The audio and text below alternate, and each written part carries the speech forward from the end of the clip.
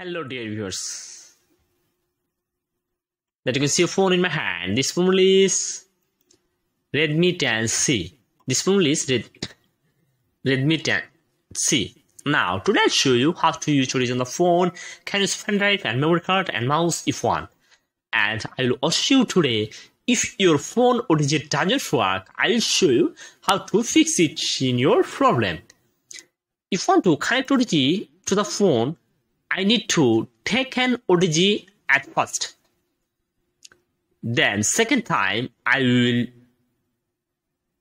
need to add pendrive. And if you want to use pendrive in this phone, OTG and pendrive connect the two well. Then in this pendrive I will connect well again with OTG.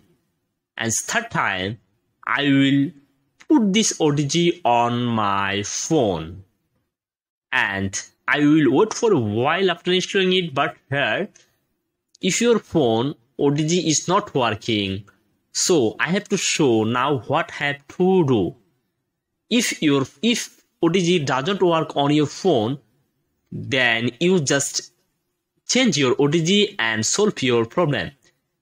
If it works, then you have no problems. My phone OTG is working, but wait few seconds. And third time you mind it, this phone basically doesn't have to turn on any option to give OTG connection. Just install OTG, but you will get the connection and your phone OTG is working. Click on the explore and show my pendrive file. And if you want to use mouse, I just put the mouse here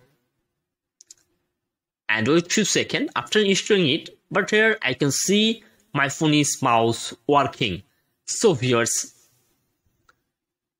Redmi 10C phone. This phone is fully OTG supported. And if you want to use mouse, pendrive and memory card if you want. So if you want to like this video, please subscribe.